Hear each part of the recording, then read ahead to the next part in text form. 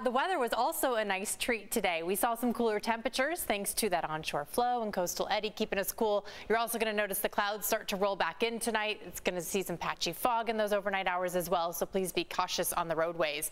We are seeing some thunderstorms in the afternoon hours along our mountains and deserts that could continue tomorrow. Once the sun starts to set and temperatures cool, those thunderstorms do start to quiet down. We have that slight cooling this weekend, and then drier conditions are in the forecast Monday into Tuesday.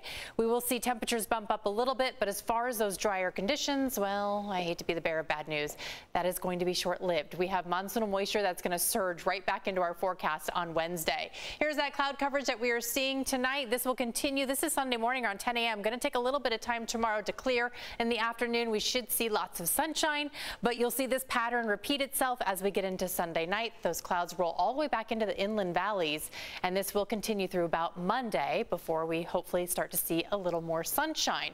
As we get into the middle part of next week, there'll be plenty of sunshine for you, I promise. Highs today along the coast, we were in the mid to upper 70s, inland valleys in the 80s, Escondido pretty toasty at 89 degrees, Valley Center topping out at 90, Ramona 88, out in the mountains in the 80s, and Borrego Springs in the triple digits.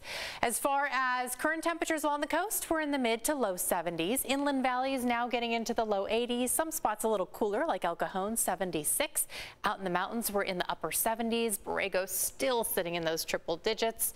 Hopefully that'll come down here shortly. Relative humidity, oh yes, it is sticky out there. This is going to continue through about tomorrow. We can see along the coast right now 79% in Encinitas, 85 in Del Mar.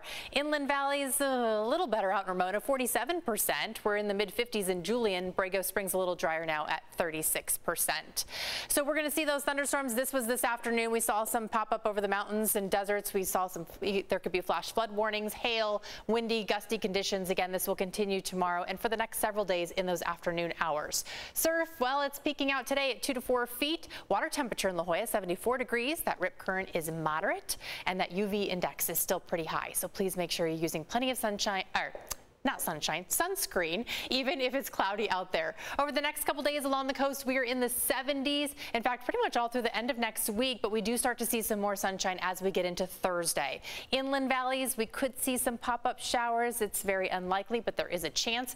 Reaching the 90s by Tuesday and staying in those upper 80s for the remainder of the week. And then out in the mountains and deserts, there's those chance of those pop-up thunderstorms. That continues for pretty much the mid part of next week. And then as we get into the latter part out in the desert a little sooner, we see plenty of sunshine and temperatures still stay relatively high. All right, Steve, I'll get it back over to you.